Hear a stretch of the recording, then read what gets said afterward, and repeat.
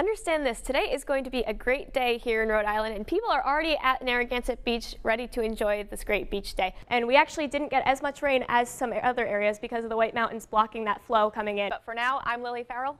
And I'm Chris Bazakis. Good night. And good luck. And wash your hands. But for tomorrow, for your bus forecast, we are going to be a bit chilly in the morning, so you're definitely going to want to send your kids off with a jacket. But when they come back, they might be carrying it in their hands or in their backpack because it will be in the mid to upper 50s by the time they get off the bus. And icy glaze is possible as the freezing rain comes through with those road temperatures dropping. So make sure you do take it slow tomorrow. Right now it is pretty cloudy out there. We do have those clouds over Burke Mountain, and that's just an indicator of what's to come later this week. And expect more snow than ice tonight and tomorrow, so don't think spring just yet. News 7, we'll be right back. So this is something you're going to want to keep an eye out for, as winds could be damaging. Trees might fall over. This tree behind me did not fall down in this storm, but pine trees are a little bit weaker, so they're definitely more susceptible to being blown down than some other trees like oak trees, which are a bit stronger. This is partially because we do have our next weather maker, which is this low pressure system that will move into our region Monday night and into Tuesday. Now we do have Tropical Storm Barry here in the Gulf of Mexico, and it is about to make landfall in Louisiana, but here in New England we are clear from any of that at the moment. So Lily, it was pretty nice out there today. We're going to be seeing these warmer temperatures continue? Well, it was pretty nice out today. It's not going to be as warm as it has been today for the next few days, but it's not going to be as cold as it has been in the past few weeks.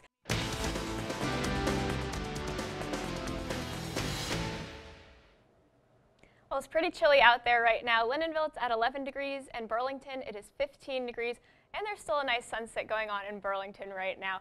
So currently it is 14 in St. Johnsbury, 10 in Lyndonville, and 6 in Newport. So it's pretty chilly in the Northeast Kingdom, then a little warmer Burlington at 15 degrees. And it will continue to get colder as we head into tonight.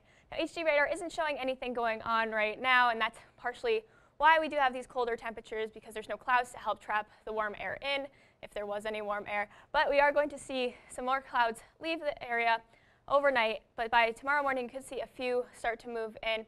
But overall, it's going to be pretty clear tomorrow, and into Saturday we could see some more clouds move in, and maybe even some snow flurries Saturday morning. So for your lows tonight, we are going to be below zero. So St. Johnsbury, we're expecting -8 degrees, Lyndonville 7 below, Newport 4 below zero with some partly cloudy skies, which it's going to be pretty cold, so make sure you do bundle up when you go to bed tonight. But we are going to be in the 20s for tomorrow, so we are warming up a little bit. St. Johnsbury 25, Littleton 22, and Lebanon at 27 degrees.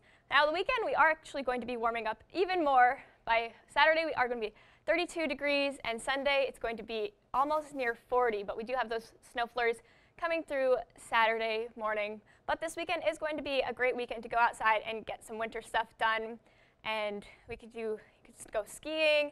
It'll be nice out there for that. It'll be nice and warmish for now. But it will be partly cloudy, but it will be pretty nice out there for this weekend. So this is definitely the weekend to do stuff. Looking at your extended forecast, tonight is going to be pretty chilly out there.